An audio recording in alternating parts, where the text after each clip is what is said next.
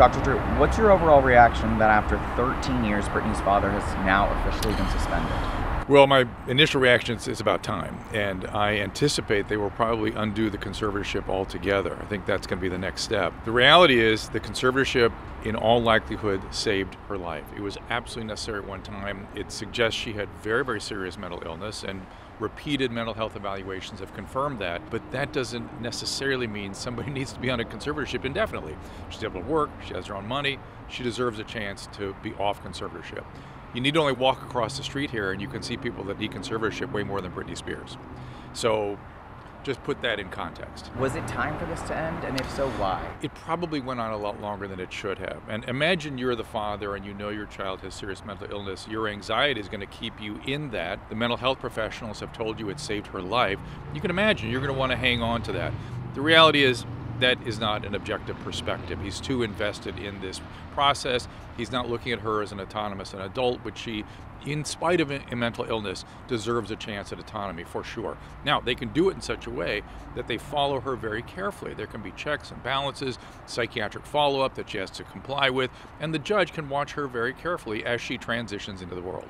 There will be a transition that's put into place for Britney before the conservatorship officially ends. Yes. What does that need to look like, and what does Britney need in place to successfully move forward? None of us really know exactly what's going on with her. We don't know her. We're not involved in her care, right? But we do know that she was sick enough to need to be in the hospital for weeks and had serious enough mental illness to be put on a conservatorship, which is reserved for the more serious mental illnesses.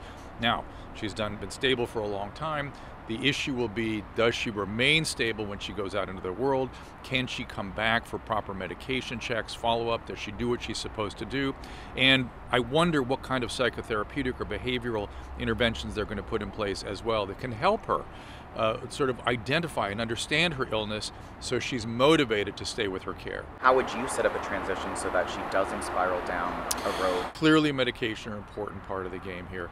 I think, you know, one of the things I would do is set up a directive. I would say, Britney, we got to sit down. You're of sound mind right now, but you need to write in writing that you're going to allow me to intervene if you decompensate. I can put you in the hospital, I can give you medication even if you don't want it, if it's in your best interest, in the opinion of multiple physicians.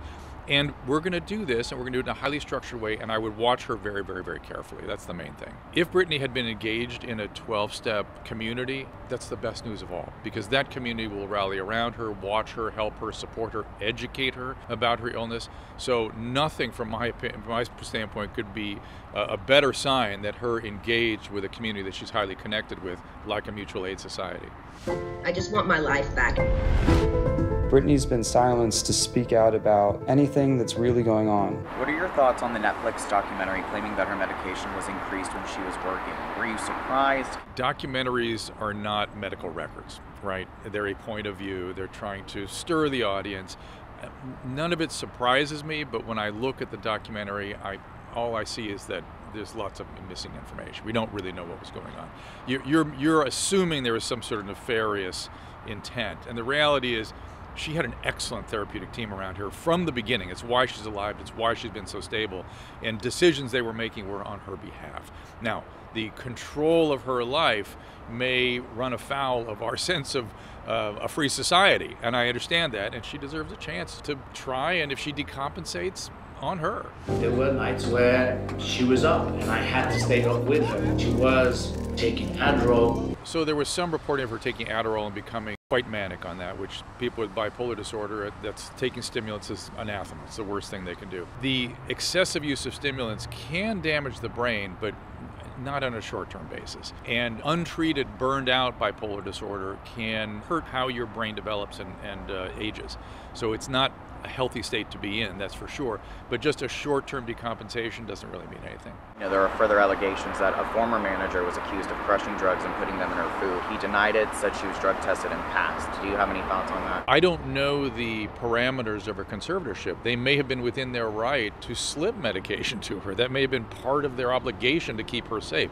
Now, if someone was giving her illicit drugs, doesn't that help you understand why Jamie Spears would be so anxious about the people that are around her and wanting to control that? That if I were the father, that would drive me to distraction constantly. So don't mistake excessive use of medications like benzodiazepines, the reckless use of medications that can kill people, with therapeutic medication for people with serious mental illness. Those are not the same universes. Now, I understand that people are worried about Britney Spears, and they should be. Clearly, there are people that are giving her access to things that are not great for her. But this therapeutic team that got her the conservatorship, put her in the hospital, saved her life. Make no mistake about it. Has it gone too far? Probably. I am disturbed that the conservatorship team felt they had to essentially spy on her.